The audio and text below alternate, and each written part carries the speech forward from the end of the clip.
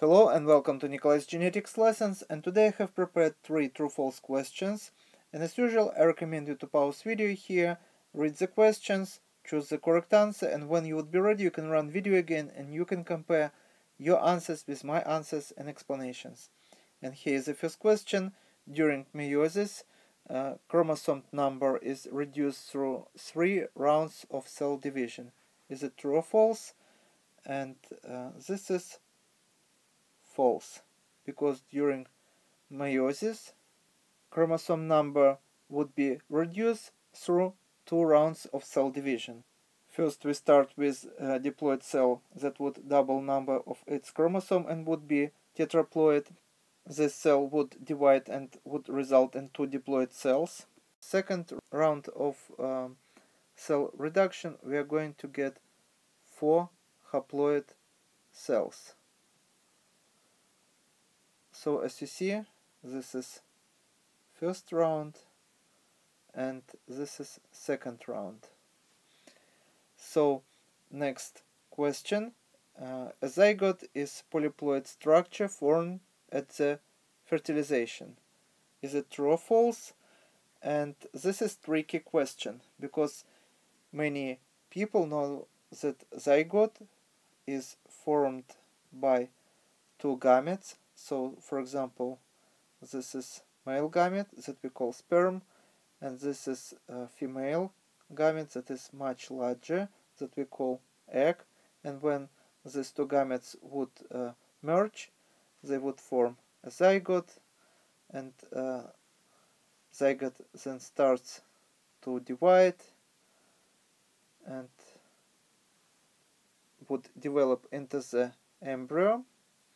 And we know that gametes are haploid, or we can call them monoploid, and when one set of chromosomes would join with another set of chromosomes, we are going to get diploid organism.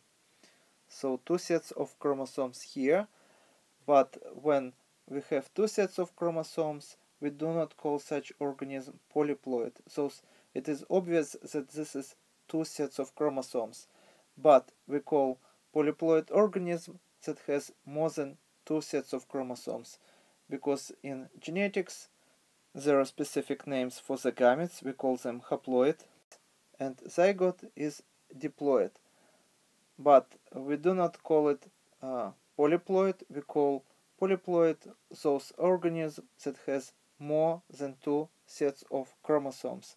So this is false. And the last statement, nondisjunction sometimes result in zygote with an extra chromosome. Is it true or false? And this is true. And one of the examples would be trisomy 21, when during meiosis, this can happen during first round of meiosis or second round of meiosis, we got, due to non-disjunction, extra chromosome 21. So for example, instead of this gamete to be haploid, it is haploid but chromosome 21 present in 2 copies. But here, for example, this gamete would miss chromosome 21. So here we would have 1 extra chromosome, here we would miss 1 chromosome, and normal number of chromosomes here, so 23 and 23, and here we would have 22 and 24. Of course, when such gamete would merge with egg cell, we would have 1 extra chromosome, and we would have, instead of 46 chromosomes in diploid organism, we would have 47 chromosomes. And we don't normally see organism where 1 chromosome is missing, because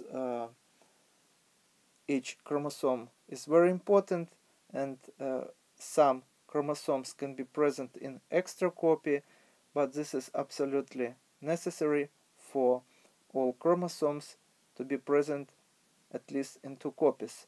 Exclusion would be only sex chromosomes. X chromosome can be present only in 1 copy, or in gamete it can be completely missing. If it is female, her genotype can be, for example, XO, so only 1 X chromosome can be, for example, from the father side this can be 1 chromosome missing, or from the mother side, it doesn't matter, but a diploid organism would miss 1 X chromosome. So this is going to be female with only 1 X chromosome. But in other cases with other chromosomes, we would see that such pregnancy would result in stillbirth or self-abortion. So this is all for today. Thank you for your attention. Please subscribe for my new videos that I post almost every day. Thumbs up if you like this video. Please write your comments, questions if you have any, and see you in the next video. Goodbye.